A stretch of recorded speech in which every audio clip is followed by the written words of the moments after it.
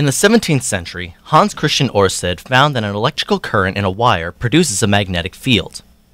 This discovery led to many innovations in the technological world, including the invention of electromagnets and the first electric motor.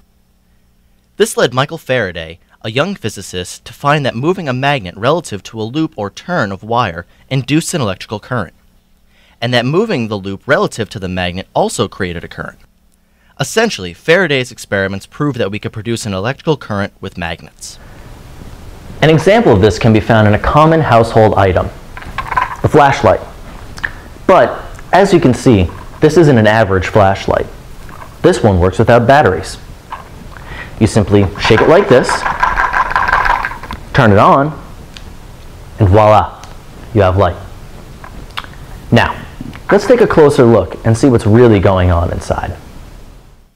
We are looking at the inner workings of our flashlight. You can see the copper wire coil, the magnet, and the light bulb.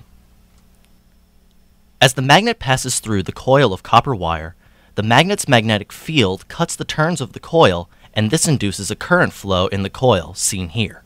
When the magnet moves in the other direction, our current is induced again, but this time in the opposite direction.